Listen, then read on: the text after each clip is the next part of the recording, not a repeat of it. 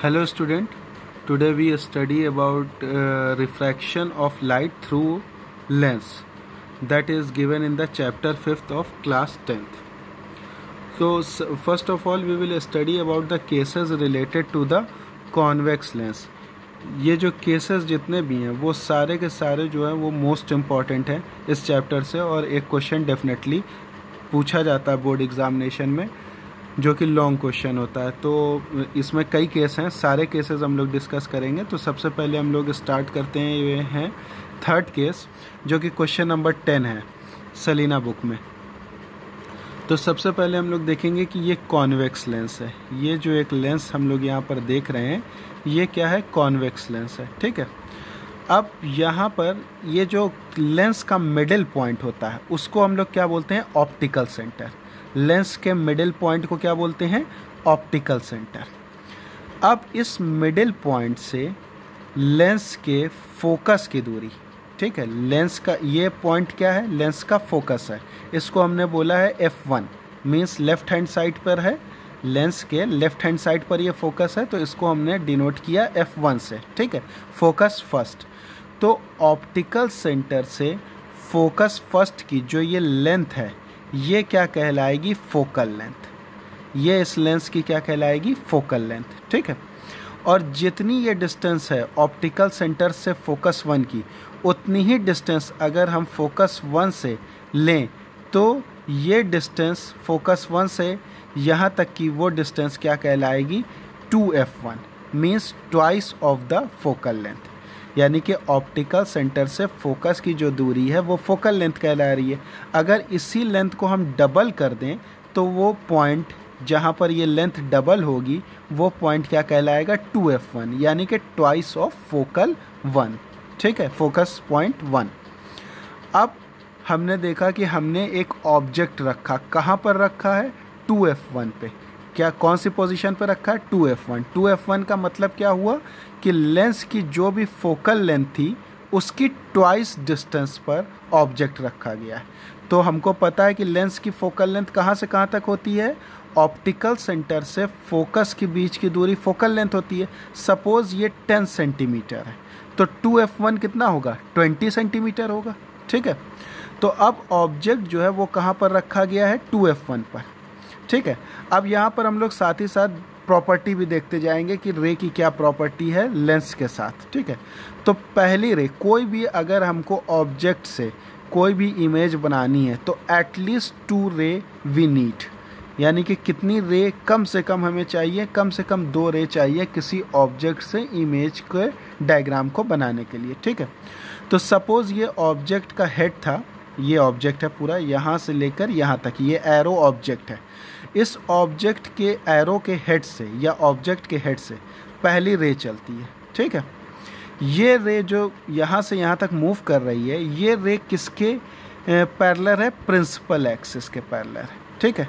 कैसे पता चला कि ये लाइन जो है वो प्रिंसिपल एक्सिस है, ये ऐसे पता चला कि लेंस का जो मिडिल पॉइंट है वो ऑप्टिकल सेंटर है और लेंस के मिडिल पॉइंट से पास करने वाली जो लाइन होती है वो लाइन क्या कहलाती है, प्रिंसिपल एक्सिस कहलाती है, ठीक है। इस प्रिंसिपल एक्सिस के पैरेलल ये वाली रे थी जो कि इस ऑब्जेक्ट से निकली, ठीक है। इस ऑब्जेक्ट से ये रे निकली, ये वाली रे किसके पैरेलल है, प्रिंसिपल एक्सिस के। तो जब ऐसा होगा कि ऑब्जेक्ट की रे पैरेलल होगी प्रिंसिपल एक्सिस के, तो वो जब कॉन्वेक्स लेंस से स्ट्राइक करेगी तो वो रिफ्रैक्ट होगी और रिफ्रैक्ट होने के बाद किस पॉइंट से पास करेगी, फोकस पॉइंट से पास करती हुई निकल जाएगी, ठीक है। अब लेंस का लेफ्ट हैंड साइड पर जो फोकस था उसको हमने F1 बोला, तो लेंस के जो राइट हैंड साइड पर जो फोकस होगा उसको हम F2 बोलेंगे। और O से F1 की जो दूरी थी वो फोकल लेंथ कहलाती थी, तो इसी तरीके से O से F2 की जो दूरी होगी वो भी फोकल लेंथ कहलाएगी और वो भी सेम डिस्टेंस होगी। मींस O से F1 जो डिस्टेंस है वही O से F2 की डिस्टेंस है और O से 2F1 की जो डिस्टेंस है वही O से 2F2 की डिस्टेंस है, ठीक है। तो फर्स्ट पॉइंट हम लोगों ने क्या देखा कि जो भी रे ऑब्जेक्ट से निकली है अगर वो पैरेलल है किसके, प्रिंसिपल एक्सिस के, तो वो कॉन्वेक्स लेंस से स्ट्राइक करने के बाद किस पॉइंट से पास करेगी, फोकस पॉइंट से पास करेगी, फोकस सेकंड से पास करेगी। तो ये रे इस पॉइंट से पास कर गई, ठीक है। सेकेंड रे इस ऑब्जेक्ट से निकली, हमने पहले ही बताया था कितनी रे कम से कम चाहिए, एटलीस्ट 2 रेस चाहिए। तो सेकेंड रे इस ऑब्जेक्ट के टॉप से निकलती है और वो कहाँ जाती है, ऑप्टिकल सेंटर पे जाती है। तो ऑप्टिकल सेंटर की प्रॉपर्टी ये है कि कोई भी रे जो कि ऑप्टिकल सेंटर से पास कर रही है वो स्ट्रेट निकल जाएगी, मीन्स वो बेंड कहीं नहीं करेगी। मीन्स कोई भी रे अगर ऑप्टिकल सेंटर से पास कर रही है तो वो स्ट्रेट निकल जाएगी, वो बेंड नहीं करेगी। जैसे कि अभी हम लोगों ने यहाँ पर देखा है कि एरो के टॉप से जो रे निकली जो कि पैरेलल थी प्रिंसिपल एक्सिस के, वो क्या हो गई, बेंड की और फोकस 2 से पास की। बट सेकेंड रे जो कि ऑप्टिकल सेंटर से पास कर रही है तो वो रे जो है वो कहीं नहीं बेंड करेगी, वो स्ट्रेट निकल जाएगी। तो जब ये रे स्ट्रेट निकली तो वो कहाँ पर इन दोनों रे ने एक दूसरे को इंटरसेक्ट किया, वो इंटरसेक्ट किया इस पॉइंट पर, ठीक है। और ये पॉइंट जो है वो कहाँ पर है, ये पॉइंट जो है वो 2F2 पर है। मीन्स इमेज कहाँ पर फॉर्म हुई, इमेज फॉर्म हुई 2F2 पर, ठीक है। पहली रे जो कि पैरेलल थी प्रिंसिपल एक्सिस से वो F2 से पास की और यहाँ पर निकल गई। दूसरी रे जो कि ऑप्टिकल सेंटर से पास की, स्ट्रेट निकल गई। ये दोनों रे कहाँ इंटरसेक्ट करती हैं, इस पर्टिकुलर पॉइंट पर इंटरसेक्ट करती हैं। और इस पर्टिकुलर पॉइंट पर कौन सी पोजीशन थी, हम स्ट्रेट परपेंडिकुलर गए, हमने देखा कि इस पर्टिकुलर पॉइंट पर जो पोजीशन थी वो क्या थी, 2F2 पे थी। तो बेसिकली जहाँ पर दोनों रे इंटरसेक्ट करती हैं वो पॉइंट ऑफ इमेज कहलाता है। मीन्स इमेज उसी पॉइंट पर बनेगी। तो इमेज यहाँ पर किस पॉइंट पर बनी है, वो 2F2 पर बनी है। मीन्स ऑब्जेक्ट प्रेजेंट था 2F1 पर और इमेज कहाँ पर फॉर्म हुई, 2F2 पर फॉर्म हुई, ठीक है। सेकेंड थिंग, इमेज कैसी थी, रियल थी या वर्चुअल थी, ठीक है। तो रियल का मीन्स होता है जब दो रे एक्चुअली जाके इंटरसेक्ट करें तो वो इमेज रियल इमेज होती है, और जब दो रे एक्चुअली इंटरसेक्ट ना करें, उनको एक्सटेंड करना पड़े, तो वो वर्चुअल इमेज होती हैं, ठीक है। तो यहाँ पर हम लोग देख सकते हैं कि ये पहली रे जो आई वो यहाँ पर गई और दूसरी रे आई यहाँ पर गई। मीन्स दोनों रे अपने आप आकर इंटरसेक्ट की हैं, तो ये इमेज जो है वो रियल इमेज होगी, ठीक है।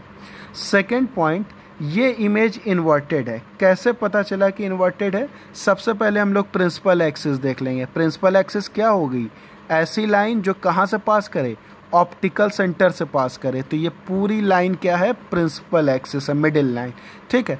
तो अब हम ऑब्जेक्ट की पोजीशन देखेंगे। ऑब्जेक्ट कहाँ पर है, प्रिंसिपल एक्सिस के ऊपर है, और इमेज कहाँ पर बन रही है, प्रिंसिपल एक्सिस के नीचे बन रही है। इमेज का एरो ऐसे है, ठीक है। तो ऑब्जेक्ट का एरो क्या है, प्रिंसिपल एक्सिस के ऊपर है। इमेज का एरो क्या है, प्रिंसिपल एक्सिस के नीचे है। मींस ऑब्जेक्ट जो है वो प्रिंसिपल एक्सिस के ऊपर है और इमेज प्रिंसिपल एक्सिस के नीचे है। ऐसी इमेज जो है वो इन्वर्टेड इमेज कहलाती है, और इन्वर्टेड का मतलब होता है उल्टी इमेज। मींस यहाँ पर जो ऑब्जेक्ट है उसका एरो ऊपर है, और यहाँ पर जो इमेज है उसका एरो नीचे है। तो ये इमेज कैसी इमेज कहलाएगी, इन्वर्टेड इमेज कहलाएगी। तो मीन्स यहाँ पर जो इमेज बनी वो रियल इमेज थी, इन्वर्टेड इमेज थी। और थर्ड प्रॉपर्टी जो है वो है सेम साइज। मीन्स यहाँ पर ऑब्जेक्ट का जो साइज़ है वही इमेज का साइज़ है। मीन्स अगर ऑब्जेक्ट 5 सेंटीमीटर लंबा है तो इमेज भी 5 सेंटीमीटर लंबी होगी, और अगर ऑब्जेक्ट 2F1 पर है तो इमेज भी कहाँ फॉर्म होगी, 2F2 पर बनेगी। तो यहाँ पर दो की पॉइंट आते हैं कि ऑब्जेक्ट की जो डिस्टेंस है, ये ऑब्जेक्ट है, ऑब्जेक्ट की डिस्टेंस जो ऑप्टिकल सेंटर से है वही इमेज की डिस्टेंस ऑप्टिकल सेंटर से। अगर हम बोलें कि लेंस के ऑप्टिकल सेंटर से ऑब्जेक्ट 10 सेंटीमीटर दूर है, तो इमेज जो बन रही है, ये इमेज, ये भी ऑप्टिकल सेंटर से कितनी दूर है, 10 सेंटीमीटर दूर है, ठीक है। अगर हम ये कहें कि ये ऑब्जेक्ट की लेंथ जो है वो 5 सेंटीमीटर है, तो इमेज की भी लेंथ क्या है, 5 सेंटीमीटर है।